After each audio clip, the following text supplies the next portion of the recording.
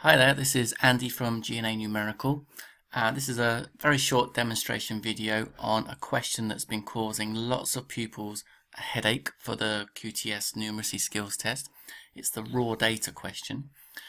So a student of mine just today was telling me about being asked one of these questions, and I finally got down all the details from her.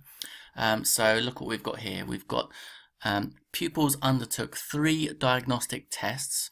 The sum of their individual test scores form a raw score, which can be used together with the pupils' ages to obtain a standardized score for each pupil. So the question being asked is, what was the standardized score obtained by Jess? Now it looks a bit difficult because you've got 2 separate tables and quite a lot of numbers around, but let's start with the question itself. So the question mentions a pupil called Jess. So we find her in this table here. So here she is. She is 7 years and 1 month of age, and we've got those individual test scores down here. So going back to the top here, it says the sum of those scores form a raw score. So the first thing we're going to think about doing is calculating the sum. So that just means adding those 3 together. So we've got 7 and 7 and 5, which is 19. So if I write that one down, so we've got our raw score of 19. We go over to the left table and find that 19. So it's over here. Let me even highlight it. I'm going to highlight the whole row. And that pupil Jess was 7 years and 1 month of age. So I'm going to find that on the table as well and highlight that. So all we're looking for is the intersection of those of the column and the row. So Jess's standardized score is going to be 87. And it's as simple as that. Sometimes it is as simple as that. Other questions that students have been asked are a bit harder. So they might ask you, for example, what was the range of standardized test scores? So that's a question that will take a bit more effort because we have to consider not just one pupil but all of the different pupils. First work out what their standardized scores are, and then we can think about calculating a range.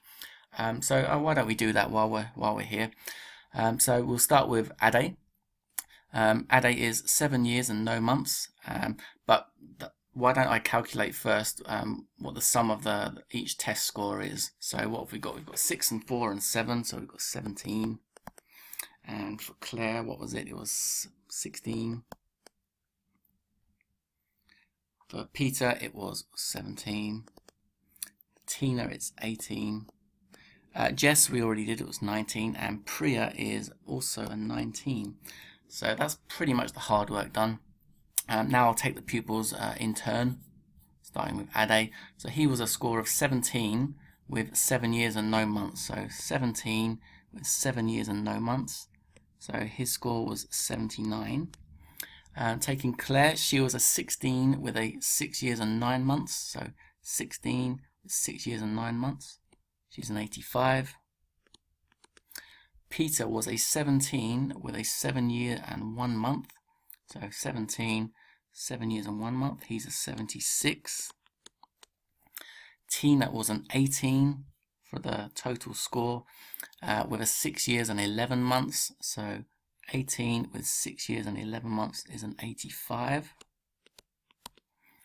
Jess, we already saw earlier, was an 87, so I'll just write that down. Finally, Priya was a 19 total score with a 6 years and 10 months, so that was a 95. So now we've got everything we needed. So the formula for range is maximum take away minimum. So the maximum score out of those in the list was Priya at 95. And what was the minimum? Looking down the list, we've got Peter at 76. So the difference between those is 19. So your answer, if they were asking about the range, would just be 19. So a little bit more work there. They could also ask you, because we've got a list of numbers, they could ask you about the median or the mode or even the mean, but we'll save that video for another day. So that's all for now. Hopefully you do get asked a question like this, because hopefully you've seen from this demonstration that it's actually quite simple once you've seen it demonstrated. So good luck and see you next time.